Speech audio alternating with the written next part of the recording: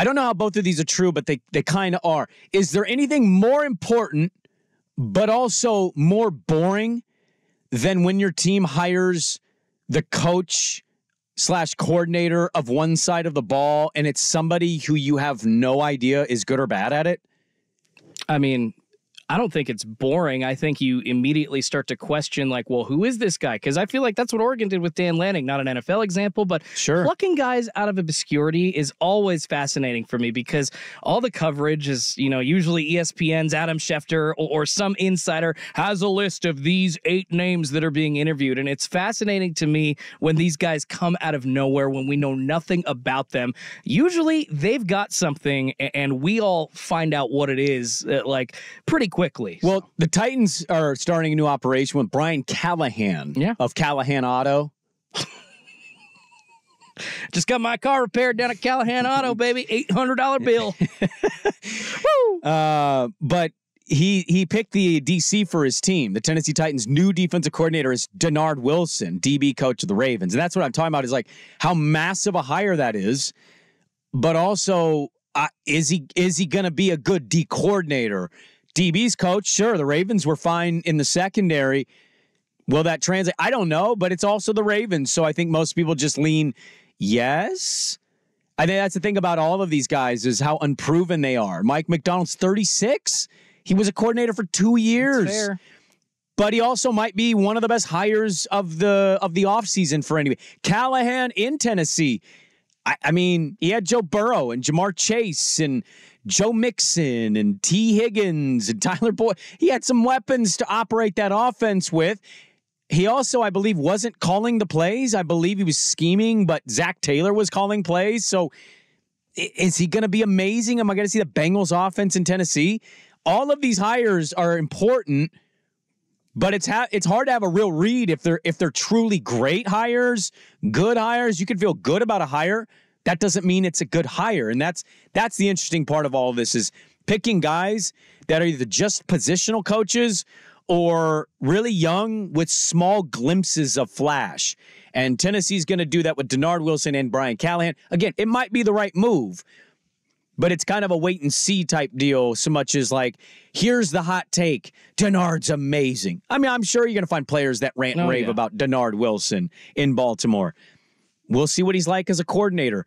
The Philly news is interesting to me. Have you seen the Philly news? Not recently, which is bad because I'm doing sports updates, so I hope I didn't miss anything. No breaking news. Schultze, okay. It's loud. It is loud in Philadelphia, PA right now. The rumblings are Sirianni had to get new coordinators, and some believe he was kind of strong-armed into that, probably by Howie Roseman. Yeah, bringing in Kellen Moore recently. Yes, sir. New OC. There's a report out that the Eagles are ready for Bill Belichick in the off chance the Sirianni thing doesn't work. And I have an opinion on this, and I have for quite some time. The Florida coach falls into this category. If you're going into the year and like your fan base and the local media and maybe even you are generally not feeling amazing about your coaching situation or putting it on like a win or get out, I tend to believe it doesn't work well usually in those spots. And when you hear rumblings and noise that like the next guy could be up before the guys even come out for the next year, I don't have the most confidence in that situation. It makes me kind of question everything. Like you're already looking at the next coach, but you want to keep this coach. Okay. Good luck. Jerry Jones in Dallas, same thing. McCarthy and it sounds like Dan Quinn's coming back. Okay. Well, if you lose in the division round again, he's firing him, right? Yeah. Okay. It's just it's a weird game owners and college football programs play is the backing of a coach when we all kind of know like it's win now or you're gone, and if you don't win enough now, that still isn't good enough. You'll be gone. I never really feel great about that situation. Well, Philly in general, I mean, look at the last 5 to 7 years there. It's been a tumultuous spot to be a head coach. Doug Peterson, Super Bowl win.